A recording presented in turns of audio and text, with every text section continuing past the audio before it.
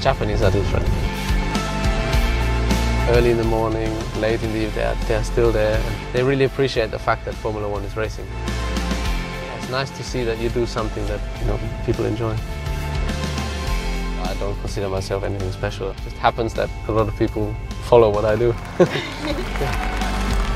nice to see so many people coming. I think they queued up for quite a long time. I heard some of them were already here yesterday night. You've got a busy day. You've got a lot of interviews. Joining me in our studio is Formula One three-time consecutive world champion Sebastian Vettel. Sebastian, welcome back to Yokohama. I'm just looking forward to the weekend. Japanese Grand Prix, I think, is one of the highlights of the season. So, do you know where we're heading? Yes, Shibuya. I like Shibuya best.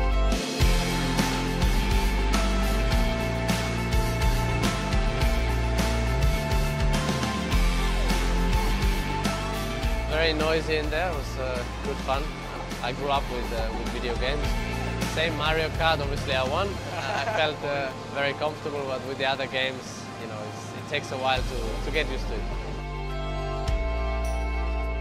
Since I am in Formula One, I stopped playing Formula One games. It's much better to do the real thing. Racing makes me happy. In terms of performance, I think it's just beyond what people imagine.